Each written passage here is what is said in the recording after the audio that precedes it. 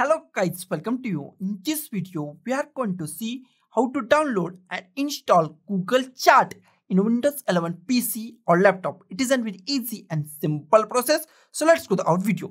First, open Google Chrome.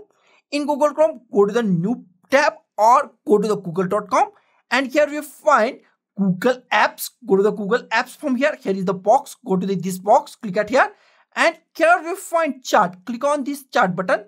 Go to the Chat, click on Chat, and Chat official website is open. And here at the top we find three dots. Click on these three dots in Google Chrome. Click on these three dots. Scroll down, and here we find Save and Share.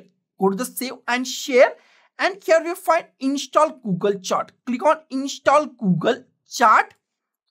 It's asked to install or not. I want to install, so I click on Install, and new pop-up box is open. Here we find our new pop-up box. Close it. On desktop we find Google Chat.